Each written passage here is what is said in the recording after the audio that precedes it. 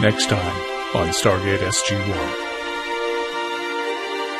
After years of waiting, the team finally makes it to Atlantis. Their primary mission is to take control of the Ori Supergate using a black hole in the Pegasus galaxy. And if we can do it, we can tie up the Ori Supergate indefinitely. Their secondary mission is to get vital information from the ancient database in Atlantis. Hello. Hello. We're looking for a couple of planets in the Milky Way. Hello. What? Things grow dire when they attract unwanted attention in both the Pegasus and the Milky Way galaxies.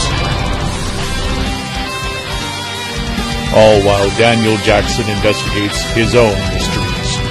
You're not really a hologram, are you? It's all next time on Stargate SG-1.